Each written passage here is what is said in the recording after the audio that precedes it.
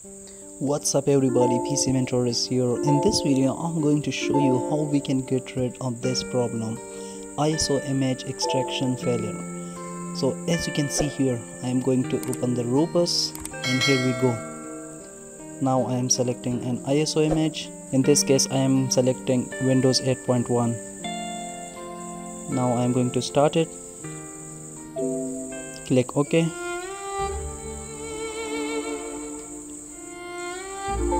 Now here, as you can see, we come across with this error message, ISO image extraction failure. So what we have to do, simply I will show you everything in this video. Just follow me after this short intro.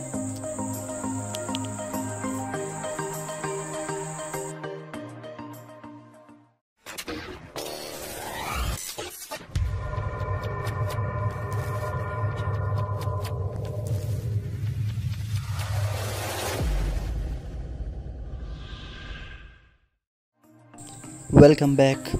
Now open your browser and search for the Rufus and click on this website. I have given link in the description as well. Once you are here, scroll down and here we go. So now we have to download the latest version of the Rufus, that is 3.1. Once the download is started, now open the Rufus. Yes, and here we go. So now the interface is little bit changed. Select an ISO image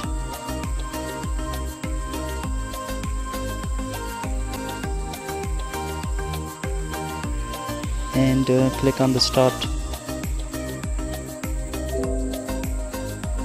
Okay.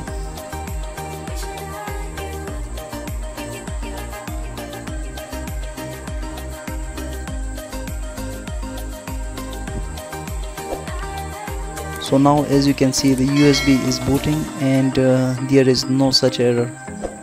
Now all the files are being copied to the USB. So in this way you can boot your USB and fix that problem. Now I am going to demonstrate the second alternative, how we can boot the USB pen drive. So for this, search for the YUMI and here we go.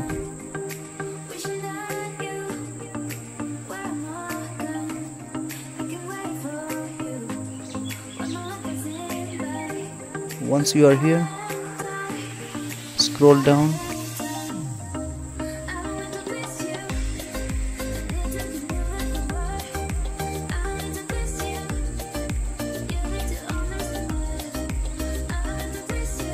and download YUMI UEFI download and changelog.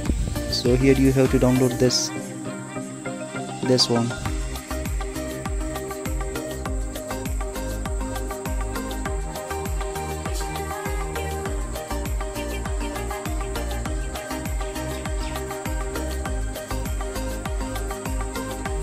Once downloading is completed, now launch it.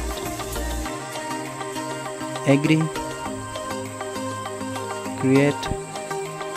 So here you have to select your USB pen drive. So in this case I am selecting F, that is my USB, and on the right side there are format options. You can select whether FAT32 or NTFS. The next step you must have to do to select the distribution that you want to put on the F. So in this case I am booting the USB with the Windows. The last step, you must have to select an ISO image for this.